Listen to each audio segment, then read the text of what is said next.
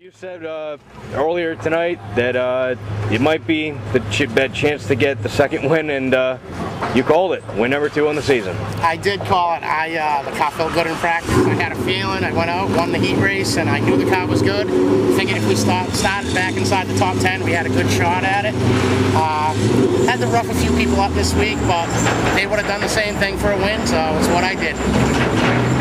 And you had some great battles with Frank Duquette early and Chris Boyer towards the end. It just seemed like never really was a moment to rest there trying to maintain the lead. No, I had to, I have a lot of critics who said, oh, he won from the front last time, and hopefully I put them critics to bed by starting a little bit further back in the field. And like I said, I had to rough Frankie up, and I've been racing with Frankie for a long time, and he's roughed me up a few times, and it's good hard racing. It's what short track racing's all about.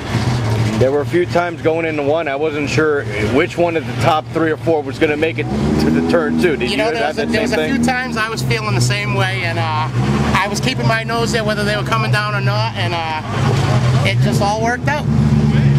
Who are some of the people and sponsors you want to thank for? I got to make sure I thank Bristol County Choppers, because I forgot out there at the start-finish line.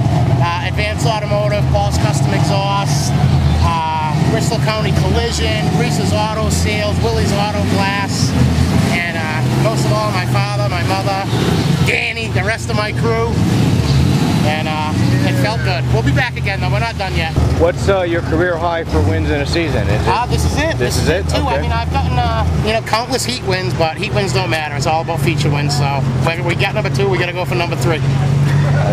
We'll be back again in a couple weeks. How optimistic does that make you that we're in mid-July and you already have 2 wins? It makes me optimistic, but I'm not in the points where I want to be. I want to be, top 5 in points, and it seems like if I ain't winning, I'm breaking. So we got to get over that. We got to get over that hump.